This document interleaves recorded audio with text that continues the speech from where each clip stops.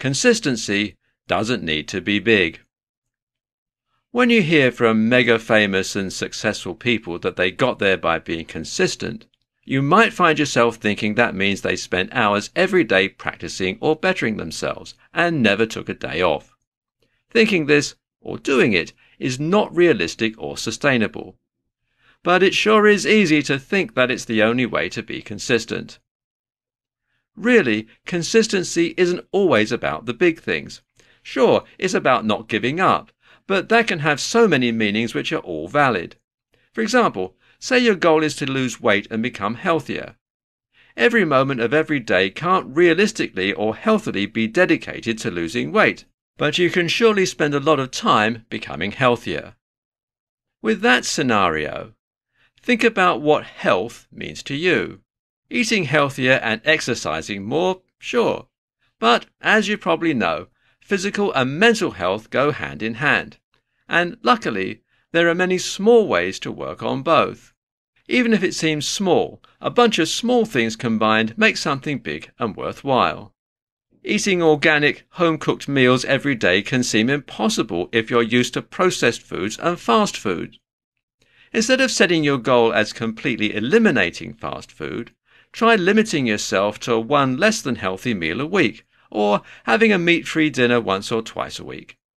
When you set and achieve smaller goals like this, you're showing yourself that your bigger goals are doable and you're getting closer to them too. Going to the gym all the time can feel like an incomprehensible step when you're used to a sedentary lifestyle. Instead, try going for small walks a few times a week. It's recommended that you get 60 minutes of exercise every day, but this doesn't mean that it must all be done at once or all in the same way. If you don't go to the gym today, try doing some yoga and going for a walk. There are plenty of beginners yoga videos online that will meet you where you're at. We've covered the physical parts of consistency pertaining to a healthier lifestyle, but what about the mental ones? Maybe you're tired out from a long day and just can't get in those 60 minutes of exercise. Here's a secret. That's okay. Consistency doesn't have to look the same every day either. You can be consistent with yourself in multiple ways. Instead of scrolling through your phone after a long day, try reading a book or meditating. If you aren't used to doing either of those things, they will be difficult at first. But, like anything, a start is a start, and once you start, you'll find yourself wanting to do it more and more. When you notice yourself mindlessly scrolling, try putting on some meditation music and setting a timer for 10 minutes. Meditation helps you be more in tune with yourself. 10 minutes might not seem like much, but tons of research has been done on the benefits of it. You've probably heard millionaires talk about meditating in the morning. Some do it for 5 minutes, some dedicate more time to meditation. Either way, you're reaping the benefits by just sitting with yourself and clearing your head for a few minutes. The same can be said for reading a book.